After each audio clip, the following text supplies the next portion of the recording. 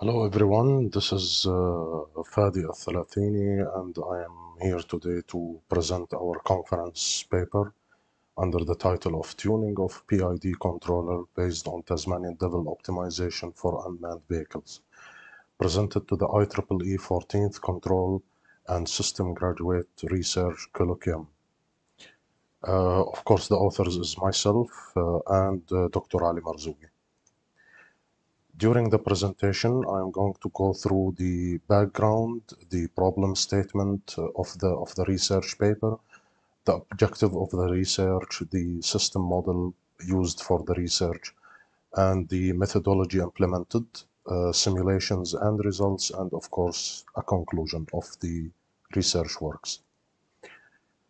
It has been in the recent years noticed that there are an increase, significant increase in the utilization of unmanned vehicles for different applications such as military applications, scientific discoveries, health applications, and commercial applications indeed.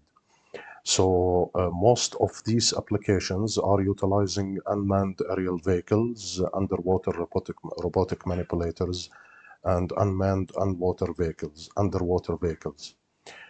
Of course, these unmanned vehicles are not free of experiencing practical issues such as disturbances.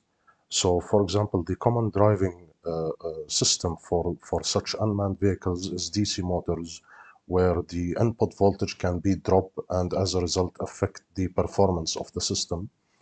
Wind disturbance and ocean waves disturbance are also another important aspects with regards to studying the disturbance effect on such vehicles, and as a result, there should be a controller in place in order to control the overall performance of the system and tune the dynamics of the system and reject the disturbances. One of the well-known controllers in theory and practice is the PID controller, and it is usually implemented in closed-loop configuration. PID controller is well known in tuning its parameters, which are the gains of the controller, proportional, integral, and derivative gains. There are methods of tuning these parameters, and they are called conventional tuning methods such as Ziegler-Nichols. But in the recent years, it has been noticed that researchers are focusing on utilizing optimization techniques in order to reach the optimal tuning and the optimum performance of the PID controller. So the objective of this research work is to utilize a new method of optimization technique in order to achieve the speed tracking and disturbance rejection on the system, and of course improving the speed response characteristic of the unmanned vehicle, including the settling time, maximum overshoot, and the settling time and the maximum overshoot. Of course, in order to utilize a new method, it has to be compared with well-known optimization methods, and this is actually the core of the research work.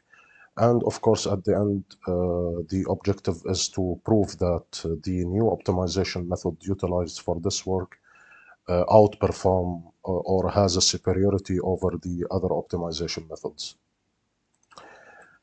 So for this research work, we have utilized the system model presented in here, which consists of a DC motor and a mechanical load, and of course using the Kirchhoff voltage law and the Newton law for the torque calculation, we can come up with this block diagram, which is used as a system model for the unmanned vehicle, including the water underwater unmanned vehicle and drones, for example. So the methodology is to apply the PID as we discussed earlier. We implemented the PID controller on the system model in a closed loop configuration. So the output speed of the system will be compared with the reference speed. And in our case, it is 500 RPM. So the error will be fed into the PID controller. And of course, there will be an optimization algorithm that will optimize an objective function.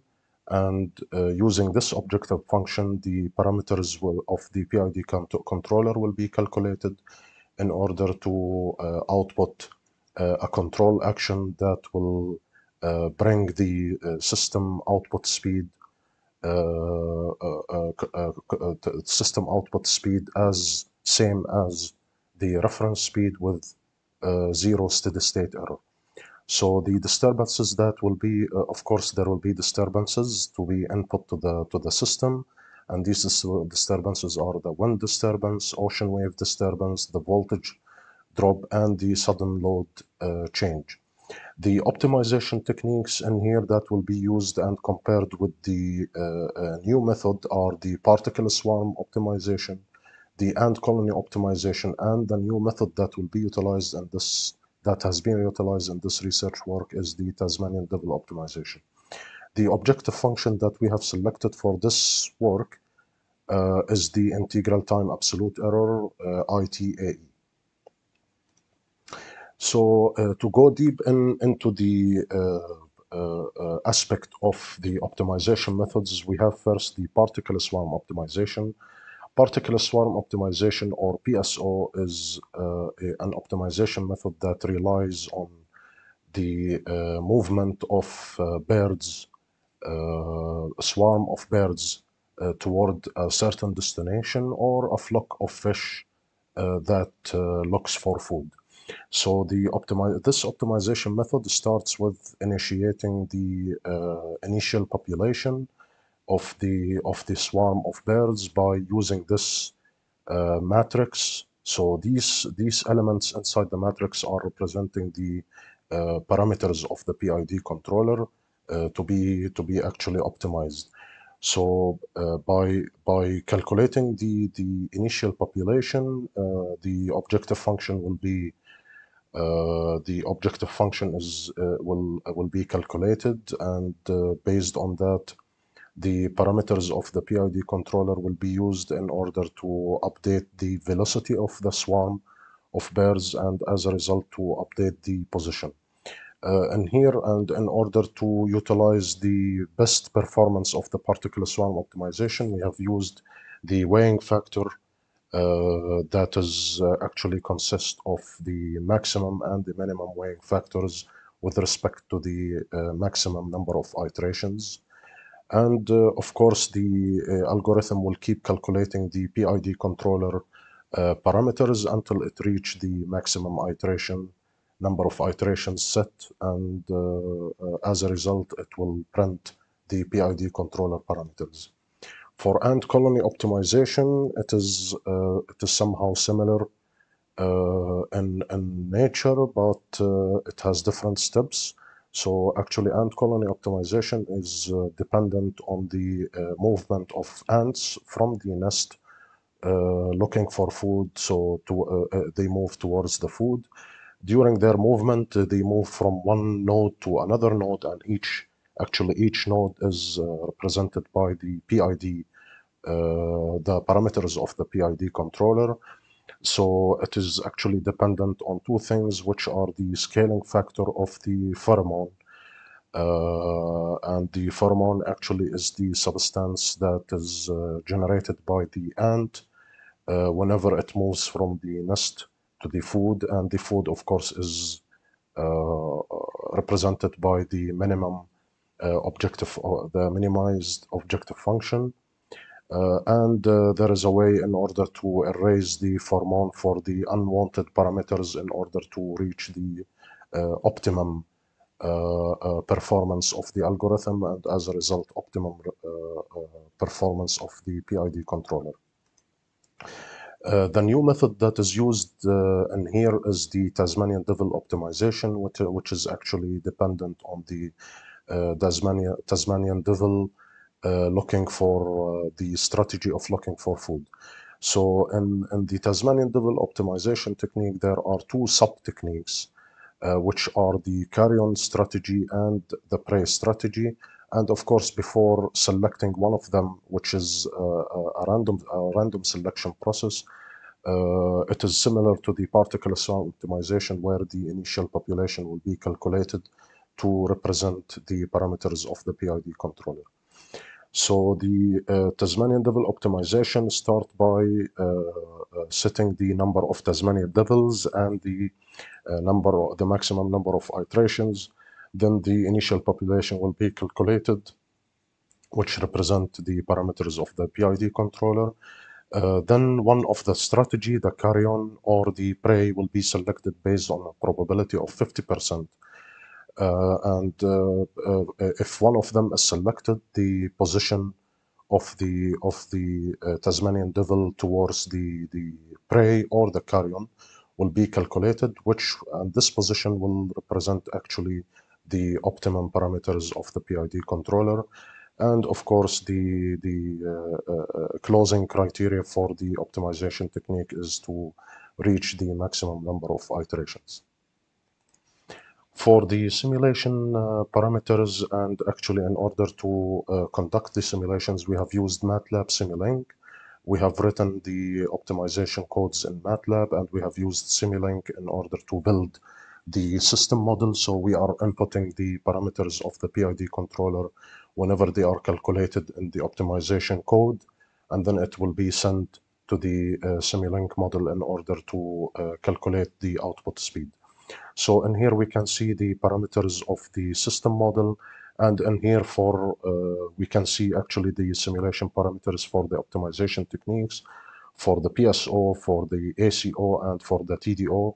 And of course, for fair comparison, we have used the same number of particles and the same number of iterations, same number of ants, which is the same number of particles, and same number of Tasmanian devils by using 50 particles for each optimization technique.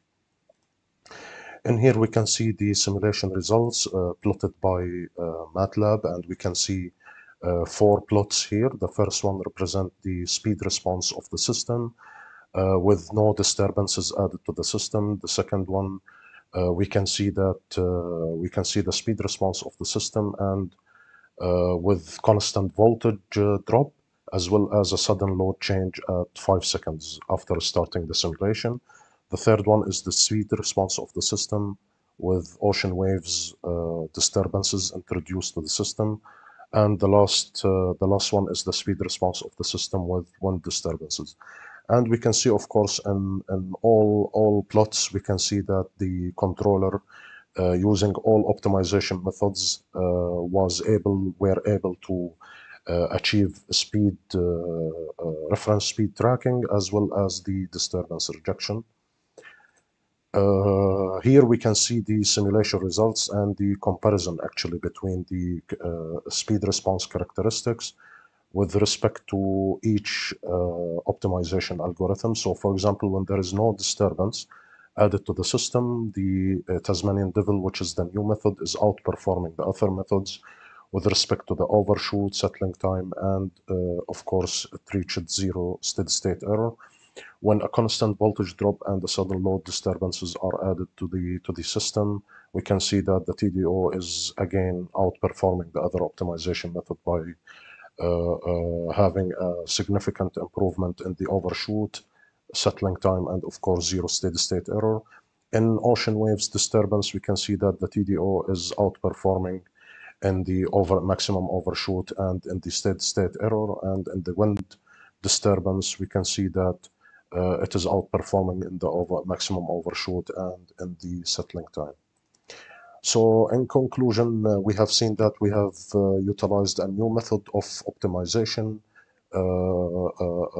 technique, and we have used it in order to obtain the optimal parameters of the PID controller in order to achieve reference tracking and disturbance rejection. And of course, using all methods, we have been able to achieve both reference tracking of 500 RPM as well as reject different type of disturbances such as wind disturbance and ocean waves disturbance and load change as well. And as a conclusion, we have seen that the TDO has a superiority over the other optimization methods. It has outperformed in the majority of the cases and the majority of the speed response characteristics. This is it. Thank you so much for listening, and here are the references.